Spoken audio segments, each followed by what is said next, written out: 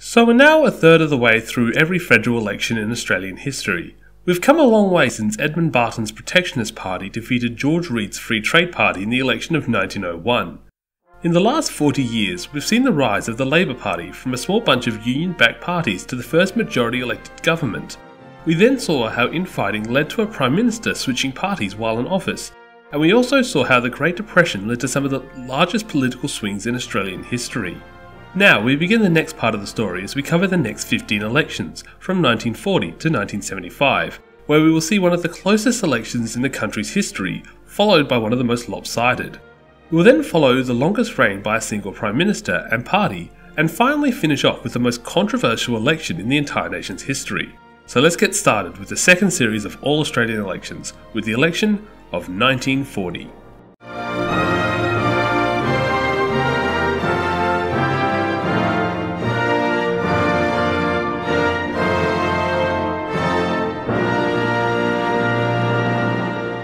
As the 1930s came to a close, the world was becoming a very dark place.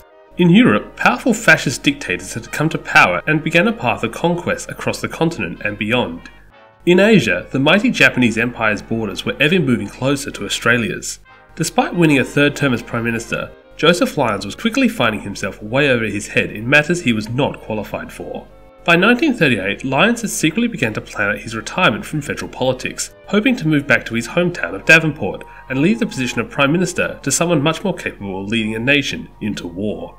Tragically, however, his plans would not come to fruition. On Wednesday the 5th of April 1939, just 4 days before Easter, Lyons would suffer a major heart attack after picking up his son Kevin from a college in Sydney. He'd be rushed to the nearby St Vincent's Hospital in Darlinghurst, but would eventually fall into a coma and die on the 7th of April, Good Friday. One of Australia's most beloved Prime Ministers had just become the first to die while in office. While the nation grieved its loss of its leader, Lyons' United Australia Party was struggling with who should succeed him. There was no constitutional precedent on who should succeed a Prime Minister in the event of his death, and matters were made worse with the UAP's lack of a deputy leader. Eventually, Country Party leader Elle Page would step up and take the role as Prime Minister until the UAP could select another leader. Thus, Page became the 11th Prime Minister of Australia and the first third-party leader since the formation of the two-party system back in 1909. Page's time as Prime Minister would be extremely short, as on the 18th of April, a leadership ballot was held to determine the new leader of the United Australia Party. Candidates ranged from Treasurer Richard Casey to the now 76-year-old Billy Hughes. Even former Prime Minister Stanley Bruce was considered, and he wasn't even in Parliament anymore. At this rate, it wouldn't surprise me if Edmund Barton was considered had he not been dead for the past 19 years. But alas, at the end of the day, there was one man who people saw as a rightful successor to Joseph Lyons, and that was former Victorian Deputy Premier Robert Gordon Menzies.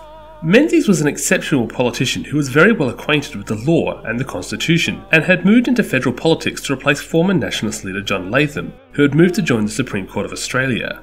His move to leader of the United Australia Party, however, did not go over well with current interim Prime Minister Elle Page.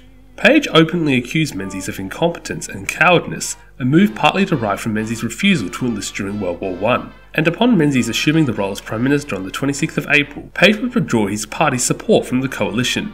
This move was temporary, however, as Page would soon be deposed as leader of the Country Party, and replaced with Archie Cameron, who looks like a 1930s punk star in this photo. Cameron would then see the Country Party reinstate their support for the coalition. Menzies' leadership would immediately be put to the test when on September the 3rd, less than 5 months after assuming office, Britain and France would declare war on Nazi Germany in response to their full invasion of Poland. On the very same day, Menzies would declare Australia would join Britain and France in declaring war on Germany in the following speech. Fellow Australians, it is my melancholy duty to inform you officially that in consequence of a persistence by Germany in her invasion of Poland, Great Britain has declared war upon her, and that as a result, Australia is also at war. Menzies would then begin to rally Australians for war, but would face problems due to Australia's bitter memories of the First World War and his own lack of military service. He also had to deal with his previous support for the German appeasement policies of former British Prime Minister Neville Chamberlain, which historians look back on as a terrible policy which allowed Germany to become a much more powerful threat to Western democracies.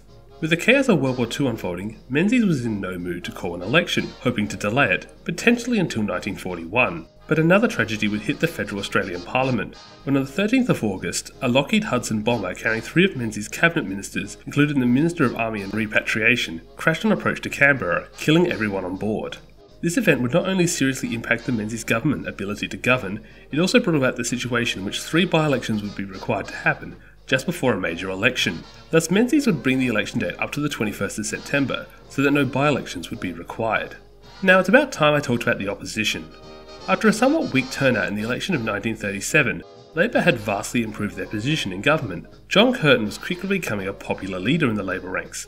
It began taking talking points from current US President Franklin D. Roosevelt and began a campaign promising a New Deal for Australians in which mass social reforms would be implemented for the benefit of the working and middle classes. However, things were not going to be a walk in the park for Labor. Despite reunifying back into the party in 1936, the Labor members of the former New South Wales Labor Party, led by Jack Lang, still had disputes with the main federal party. These grievances would flare up again in the lead up to the 1940 election, when an anti-war resolution was proposed by communist sympathisers in the Labor ranks.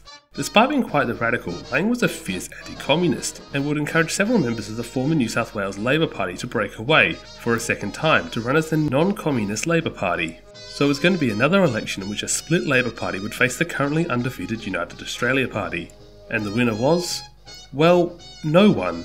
Menzies' coalition had won 36 seats, with 49.7% of the two-party preferred, leaving them short of a majority. While Curtin and Labor had won the two-party preferred with 50.3%, they had only won 32 seats.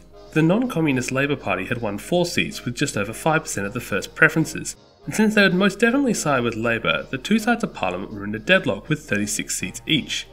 Eventually it came down to the federal parliament's 2 independent candidates, Arthur Coles and Alexander Wilson, to decide with one of the two parties to form government. Wilson had frequently voted with Labor in legislation, but would end up siding with the coalition, possibly due to the current infighting in Labor, or perhaps he didn't want to see a switch in government in the middle of a war. Either way, Coles would join Wilson in pledging their support for the coalition, allowing it to govern for a 4th term. However, the delicate balance of power would prove to be very problematic in the near future. Come back next time for the election of 1943.